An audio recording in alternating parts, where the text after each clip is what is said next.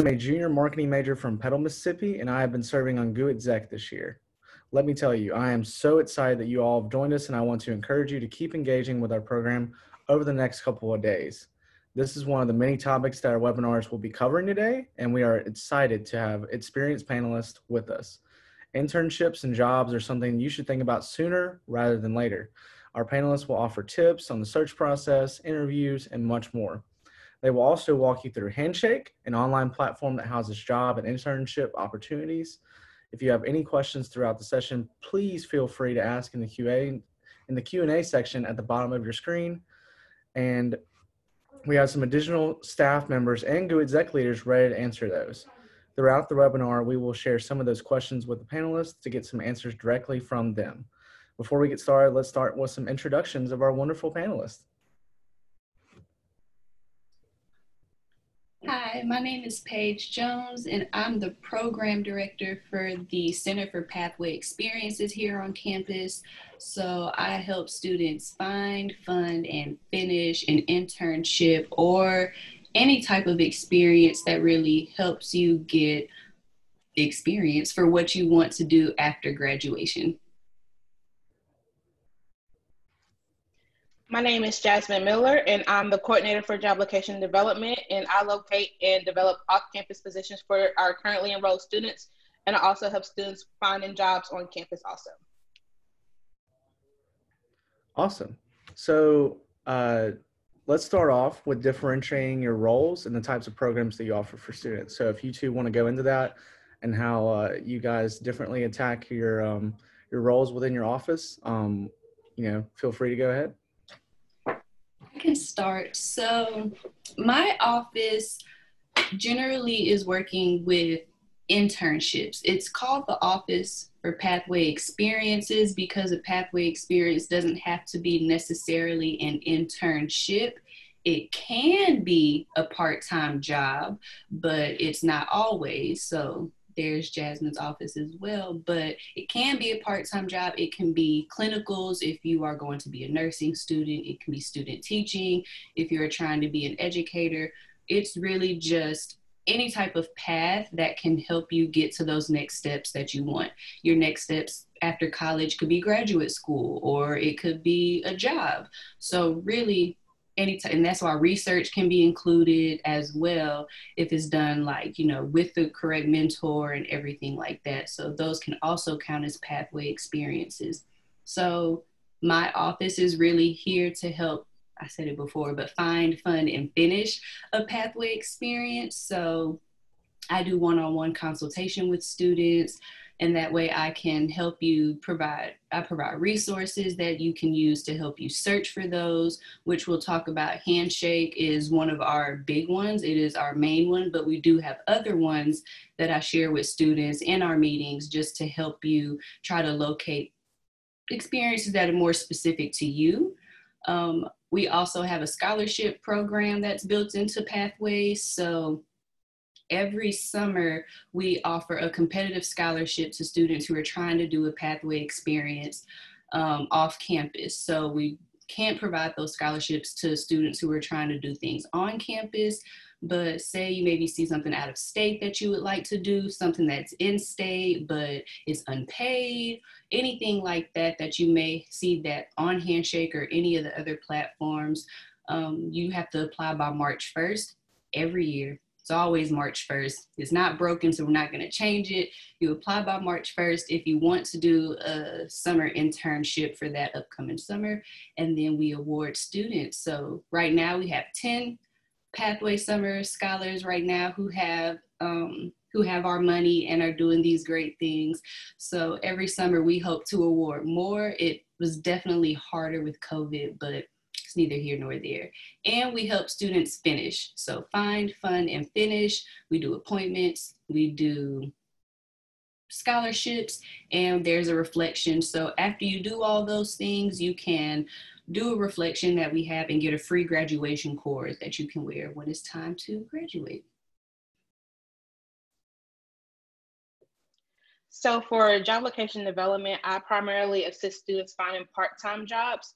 So you would book an appointment through the Career Services website, and you would choose part-time jobs, and you'll more than likely see me. And I can provide a list of on-campus positions, off-campus positions, job seeking tips, interviewing tips, resume critiques, and consultations.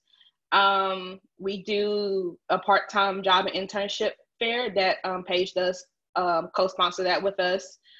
So every semester we have local employers come to campus. Well, now it'll be virtual, but usually they come to campus and they see anywhere from 300 to 500 students. And we usually only have about 24 employers. So they do have a lot of jobs available because it's usually retail or grocery stores or fast food. So they do have a number of different opportunities available.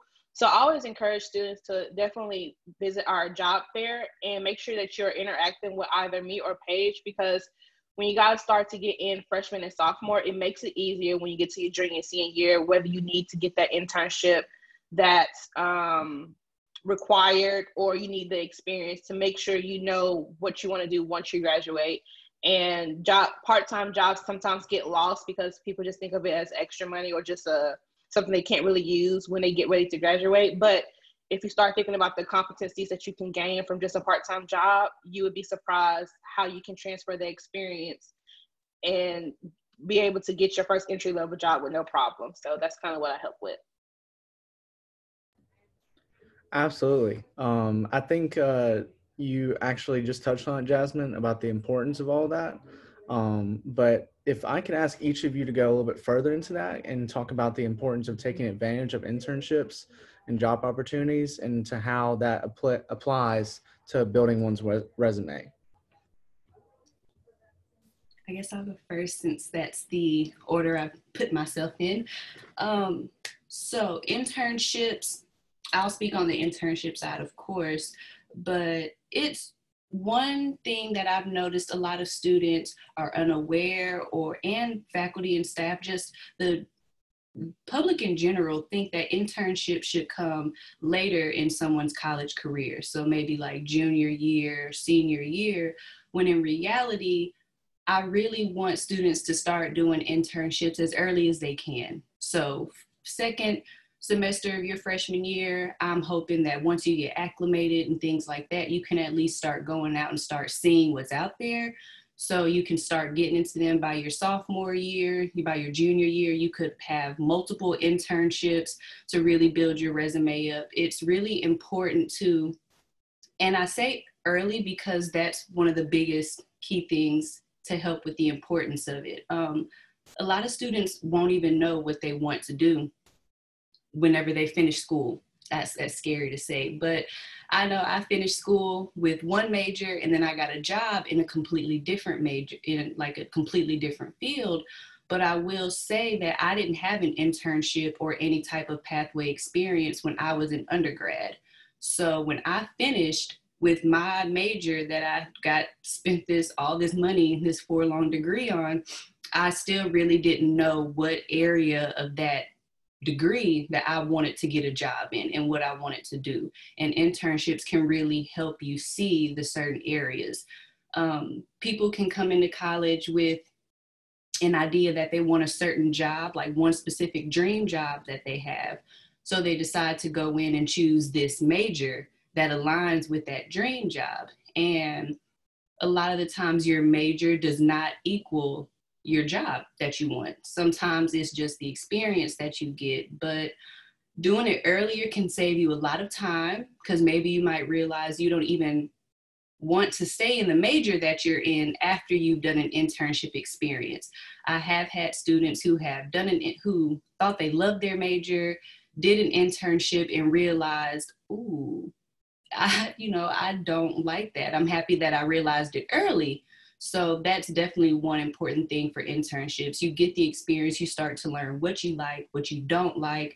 You're able to have a better idea on the types of real jobs that you would want to have because you've started to see how it is, in certain roles. And it kind of just helps you with the transition from college life to the work world, because that's a transition that is not as heavily focused on. We have lots of these transitions to help you guys come into college and we welcome you and we do all these things. And then when it's time for you to leave, internships is one of those steps that we hope you take during the time, so that way it is a transitional process for you when you graduate as well.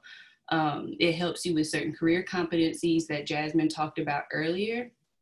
So with Pathways, we really focus on 8 career competencies that are highly pushed out by NACE, the National Association of Colleges and Employers. And those competencies range from leadership to teamwork and collaboration, diversity and cultural influence, and in between is 8 of them. I'm not going to list all of them, but those are competencies that employers expect for recent grads to have, that you can gain during internships and part-time jobs. But I will let Jasmine talk more on the part-time jobs. So when students come to me, it's usually like, hey, I didn't have enough scholarships, so I need to find extra money to, supplement my income to make sure I can still have a decent living life while I'm on campus and still get to experience and have the full college experience. So I always explain to students, like, whether you are working at McDonald's, working as a server, working at Walmart, or any of these fast food or retail places, the amount of skills that you can gain is astronomical. I started out as a part-time worker at a shoe store, and it took me about 3 years to gain to a management role. But from my part-time job, I just learned time management, leadership skills when I had to help with the visual merchandising. I learned, of course, about teamwork, intercultural, working with different cultures and things like that. So I learned all these things, and I was still a part-time worker. And as I gained more experience, I realized that I was always going back to those things that I learned at my first job. So a lot of people just think like, oh, you come into college, you may do an internship, you may not, and then you get this degree and then you leave. But in between that, you have to have some type of experience. So why would you want to try to develop soft skills at a entry-level job when you should already have those soft skills? So why not practice on a part-time job before you get to an entry-level job? Just so, when you make mistakes, you have someone there like, okay, hey, I know you're a part-time worker, but maybe you should try it like this. And you learn to work smarter and not harder. So part-time jobs are, yes, they're extra money, but you want to really just look at and see what experience that you can gain. And even being a part-time worker, if you have 3 or 4 managers above you, are you looking at what they're doing? Are you seeing the skills that they, practice towards you? Are you looking at like, can I learn that job? How did they get to where they are? And 9 times out of 10, they started just where you were at. One of our partners with Waffle House, they love to come to all of our fairs. When you go into Waffle House, you are a management trainee, but they make you start out as a server, and you have to work every position at that company before you can even get your own district. And that is because they want you to see what your part-time workers go through, what everyone, the cooks, the servers, the cashiers, they want you to make sure that you know how to do everyone's job. So imagine if you already have those skills, you could probably finish that program twice as fast as anybody else because you already took those skills and developed them. So that's really a really big reason why I'm so passionate about making sure students don't only look at a part-time job as extra income, but as a stepping stone for your internship and then for your post-graduation career. And if I can add really quick onto what Jasmine said, you made a really good point where you started talking about how those skills can be used in other aspects outside of the part-time job. And that's something that we reflect on in the Pathways reflection, but those skills, competencies, whatever you're picking up from, whether it's a part-time job or it's an internship, students have said in their reflections how it helps them better connect to their classwork as well. So even just learning certain things and experiencing that in the real world, when you come back to the class, things start to make more sense and it just starts to click more. You're able to connect those dots easier, and then you can become more interested in your work because that is something that I've heard a lot of students say when it comes to those general ed courses, how, why do we have to take these courses over again? I just want to take the classes that I want, that are actually dealing with my major, dealing with what I want to do. But those skills, those basic competencies, those basic skills that you learn in those general ed courses, they all connect. So like they're skills that you will need to use to be the most proficient at your job, whatever job it is, when it's time for you to graduate. It's just so much easier to connect, and students all the time are just like, I'm so happy I saw that in the real world because now it makes sense in class. For sure, absolutely. And I think the overarching theme that you guys have kind of touched on is that students need to get started. Like especially incoming students, whether they're freshmen or transfer, it's important for them to, as soon as possible, be looking into those job opportunities and internships. So with that in mind, when students are kind of going through that search process, what are some of the top tips that you would give to students when it comes to preparing for that and going through that search? So I can give a couple of quick tips. One of the main things that I like to tell students when you're about to search for an internship, I feel like this can apply for any job or anything that you're looking at though, is to really just research the company that you're looking into. To research the company that you're looking into and to really pay attention to the words that you use whenever you're typing in trying to find a certain position. Because depending on the discipline that you're in or like the major you're trying to get, you may call a job one title and another company can probably have it named something else. Like I know for communications, they have so many like communications jobs and they'll just say like communications this, when really I'm trying to look for something more specific. And so you may be typing in like communications internship and you won't really be pulling up all the options that you want. You might not even see things that you like when really you're trying to find something that deals with social media. So instead of using the whole communications term, you want to be more specific with what you're using and what you're typing in.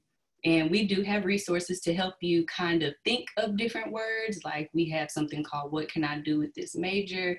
And that's an online resource that you can use it breaks down your major into all different areas. So even if you know what you want to go in, you can just go to What Can I Do with This Major? Look up your area, and then you have different keywords to help you search for more positions and more jobs.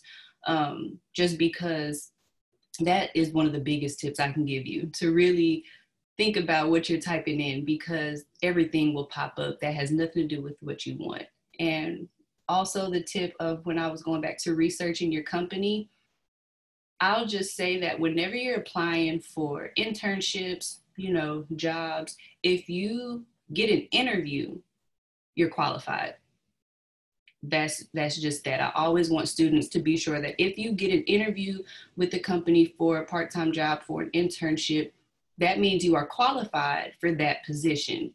So at that time, I'm hoping that you've already done your research on the culture of the company. What are their values? Have you looked at, recent news articles on them? What are certain things that you've seen? Because really, when you're going in for that interview that you're qualified to have the job for, they want to see who's the best match. Like they want to see who fits the best with our company. Like, do you match with what we want to do with our goals? So if you look at things like that ahead of time during your search, then, because sometimes you might think a position is great, but if you had researched that company, you're just like, I don't want to work for them. And that can just save you a lot of time. But those are just quick 2 tips for me. And then Jasmine can give some nice, probably better tips. Well, of course, make sure you use Handshake. Make sure you log into your Handshake account. We give you free access, and it's just like Indeed. I know a lot of students do know what Indeed is. So Handshake, the employers who are in Handshake know that they're hiring college students. So even if you're looking for a part-time job, you don't have to worry about, well, will they work with my schedule? They know they're hiring part-time. They know they're hiring college students, so they know those college students' schedules vary. just really be, like Paige said, resourceful. Don't be scared to research. I know we're so used to everything being right in our hands and it coming quick, but sometimes you still have to dig. Sometimes it's not right there at the surface. You have to dig a little deeper. So be mindful of when you're going to places and you're like, oh, I can never do that job. Someone somewhere has to do that job. So just always be mindful of that. And if you're going in to look for a job, I'm not saying you have to have on a 3-piece suit every time. Make sure you have on a nice t-shirt and some nice jeans with no holes. I'm sure they're hard to find because I don't have any in my closet, but no rips or anything like that. And just make sure you're at least business casual and, don't expect to interview, but be prepared to, give a little blurb about yourself. And like Paige said, if they call you in, you're qualified. You just have to show them why you're the best fit and why you're the best person for the job. When you guys are doing for either seasonal or summer work, just make sure you start applying as early as possible. Most retail stores will hire all their associates by late October. So if you know you want to do seasonal work, you should, at the beginning of October, you should already be applying for those different positions. And of course, come to career services and meet with me. I could be your biggest asset for you as far as letting you know who's hiring around the area, and just some tips that you can, go deeper into the tips that I can give you and really help you craft your resume for certain different jobs. Because a lot of students, especially if you're freshmen, you did resumes in high school, but those resumes that you guys do in high school don't quite translate into the professional world. So make sure you come to us so we can help you, draft a better resume for either a part-time job or internship. So that way you're utilizing the best, your best skills are on display, because you only have like 8 to 10 seconds to catch their attention. So you definitely want to make sure that you are, communicating your skills as best way as possible. Yes, and with resumes, my last tip, resumes and cover letters, please do not send out the exact same resume and cover letter and mass send it to a bunch of companies. Please don't do that. You need to tailor each resume to the job that you want. So I can't believe I didn't think of this tip. When you're looking at job descriptions that you want to, or internships, and you're looking at the descriptions and the job duties that entail in those positions, you want to be sure that you are pulling some of the wordage from those descriptions and duties, and you include them in your resume or things that you have done. So, because some of these systems, they're going to pick up on those words. They're looking for certain things. So those are the words that they are going to see and pull through to, for validation purposes quicker. And because some resumes won't even make it to the person who's getting them if it doesn't go through the system that they're using. And if you don't match anything that they're asking for, some of them won't even make it past the system to the person. So be sure that you're tailoring your resumes and your cover letters for the specific opportunity that you want to get to have the best chances, to have your resume pulled. Awesome. And so with that, I know students are always looking for more and more resources when they're looking for these jobs. And we've touched on things like Handshake and different search platforms to help with that process. But are there any other resources that you could go deeper into, or just talk more about Handshake in general, and maybe just some general tips about the platform itself? Jasmine's like the handshake guru in the career services office. So I'm technically with Pathways on my own office, but we all share the handshake system. So my quick tips, which Jasmine can go and give you much better things than me, but my quick suggestions about the handshake platform is to, first, I do not like handshake on the phone. On your phone, I really prefer handshake on a desktop or like an iPad, a bigger screen for more functionality. I feel like it's better to use handshake, and handshake has a lot of features that I show students that I feel like a lot of them don't utilize. They do have like this Q&A section kind of in Handshake, where you can go in and ask specific questions and they can get answered to you by anybody in the Handshake community. And it it labels everything out. So there's a section where you see questions from other people and who have answered those. It separates into your questions that you have asked and your answers if you have answered anyone else. I feel like that's one of the most underutilized portions of Handshake, but they really do give good feedback. One of the top questions is like, how can I get a Google internship? And it's like a PR marketing internship at Google or a top PR firm. I remember that question specifically. And I remember seeing that question. And I was like, how bold to think that you can just ask this and somebody's just going to write you back like that. But they did. More than one person came, and one person was a former intern, had a former internship at Google, and answered and told them how they were able to get their internship and what they did to help them. So that's something on Handshake that I think is a great thing that's used. You can also create filters in Handshake. So if you are looking for certain internships in certain areas, you can make a filter for that. So you don't always have to go through and type like internship, Dallas, Texas, part-time, this, those types of things. You can pick what you want and you can save a filter, and then you can always just go back and click on that filter. And when you're active in Handshake and you make those filters and things like that, it will send you emails on updates like, hey, I saw you were looking at this, job. Don't forget to apply. And this person is still looking. I saw you peeped it. Like, don't miss out. So it'll send you updates like that as well.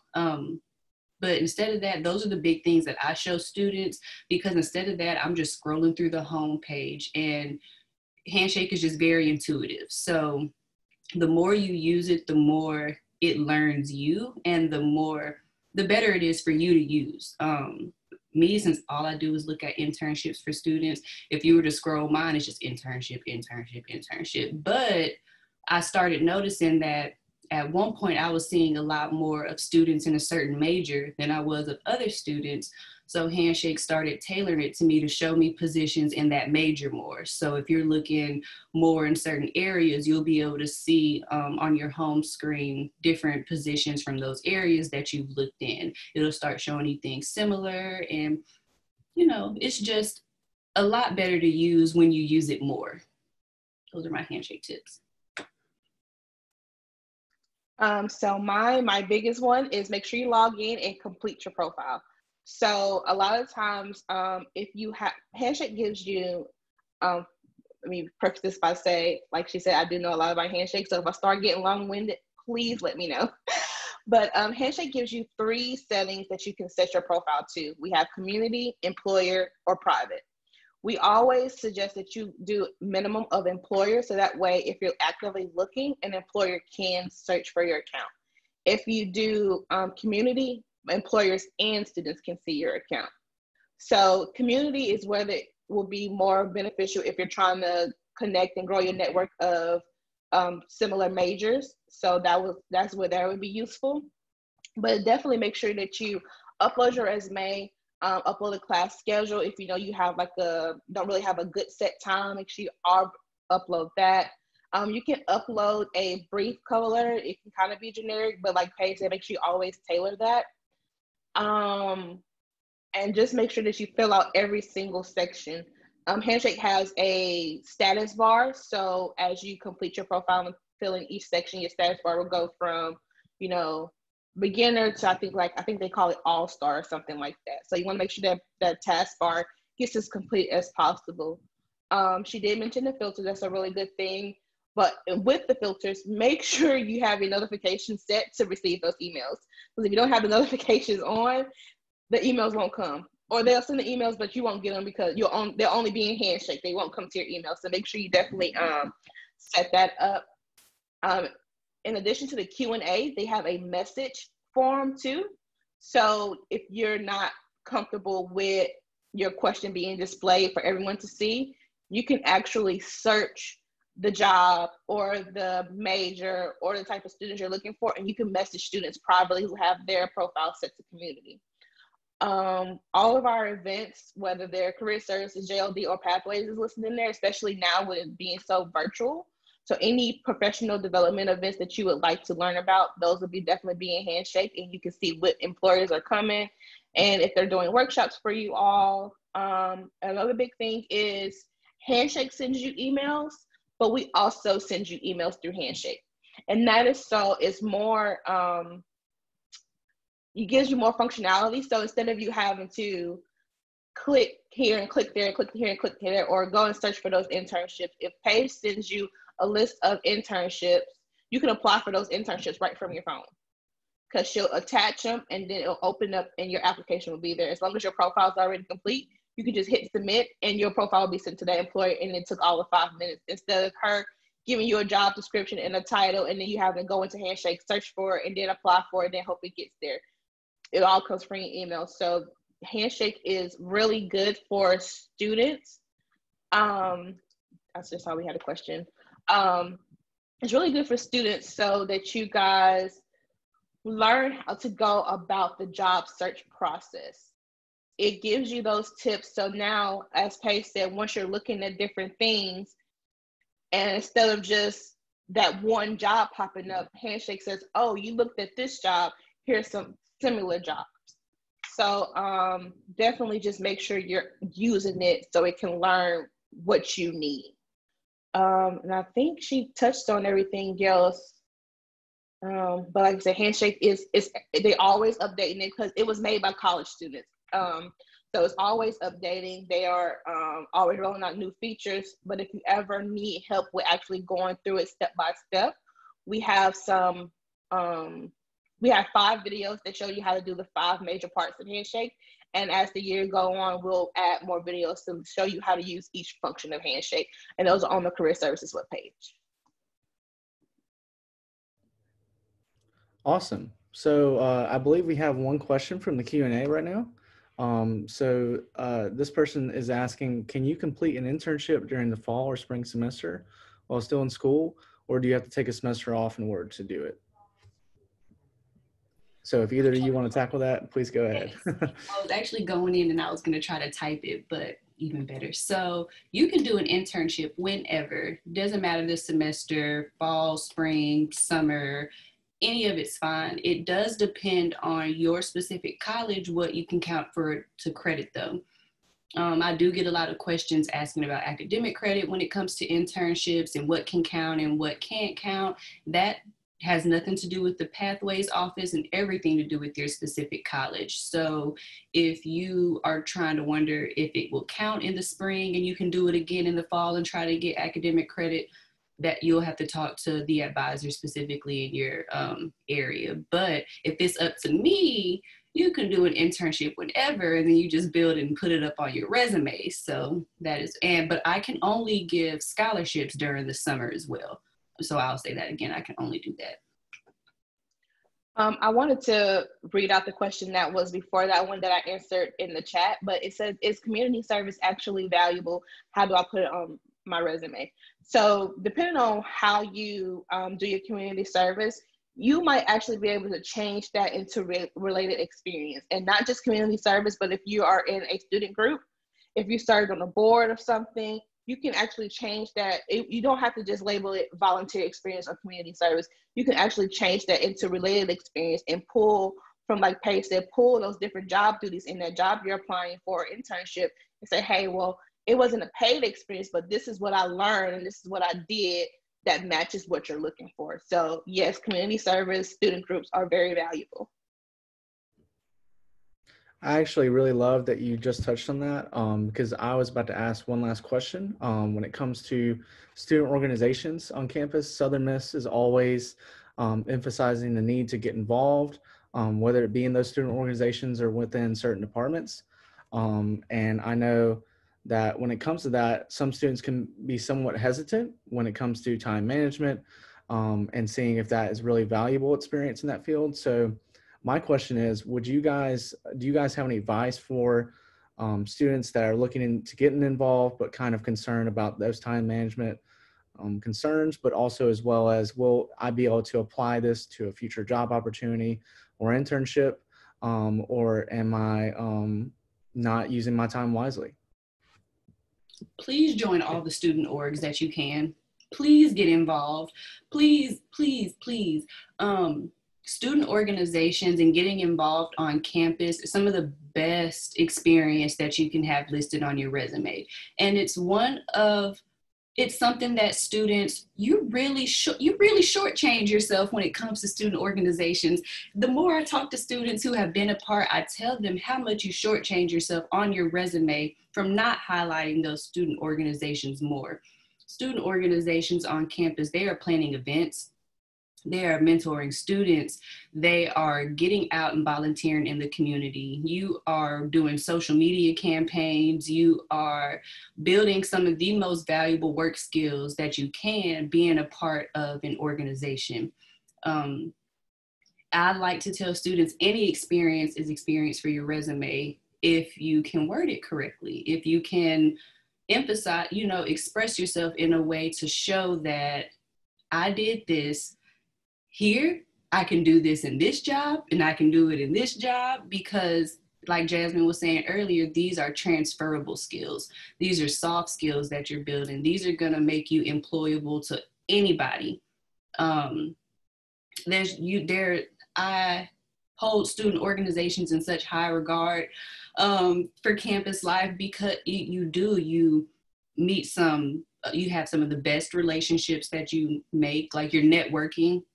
For one, the people that you network and you meet in these student organizations, from your advisor and who they know and who they can connect you with, to the students that you're meeting and who they can connect you with, to the organizations that you're volunteering at, or the places that you're helping, the events that you're planning, the students that are coming to these events.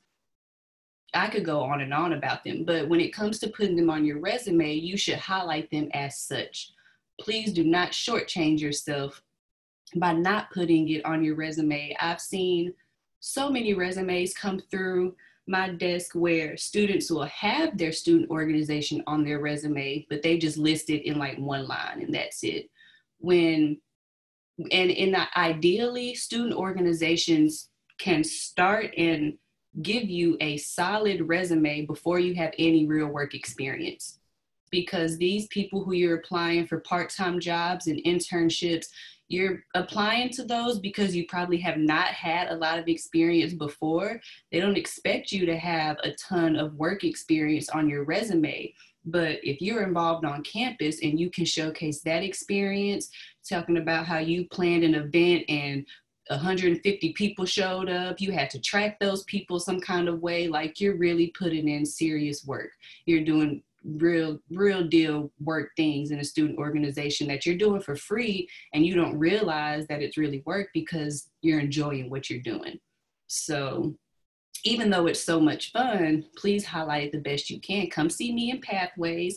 I will tell it to you how it is, and we're going to get your resume right. I will show you some best ways, because like Jasmine said, you don't have to keep the same headers as everyone else. You don't have to have it all say, relevant course experience, anything like that. You can tailor it.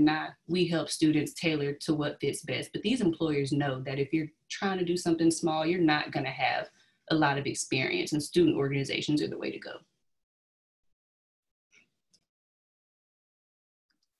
Yeah, just everything Paige said, I'll say it twice. And also, if you're scared about time management, I'm a big person of writing things down.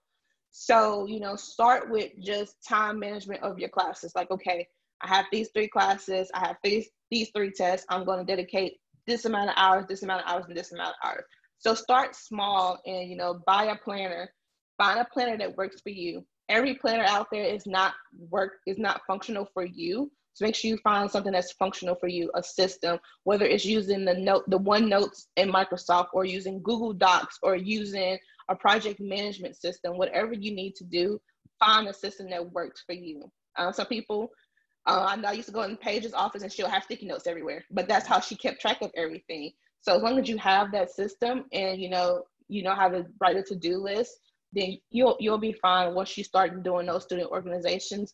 And those student organizations will teach you how to be better at time management. So don't be afraid to, step out on a limb and, join a student organization. And if you do join, don't just be a member, be actively involved. Don't just join to say that you joined. Make sure you're actively involved. So, and I saw a couple of questions come in, and one asked, is it true that resumes have to be confined to one page? We say one page because you only have 8 to 10 seconds. And a lot of times out of 10, the employer is not going to flip to the back page. So that's why as you come to us throughout your college career, we show you how to have those different sets of resumes. So maybe one resume, you have a lot of part-time job experience, so you're applying for another part-time job. So yes, that's what you want to showcase. But if you're going for an internship, and if you've done that research, or if you had that clinical, you're going to have the resume that showcases that first. So we say one page, but as you go along, it's going to be more than one page. But then you will learn what to take out and what to put in. So that's really, like Paige said, it's just about showcasing what's best for the job or internship that you're applying for. I have personally, I have two different things. I have one really long running resume that all of my experience that I choose, I put on there first. So when I start tailoring different resumes for different things that I want to do, I can just go back to that list and then I can copy and paste, so that way I don't lose that information.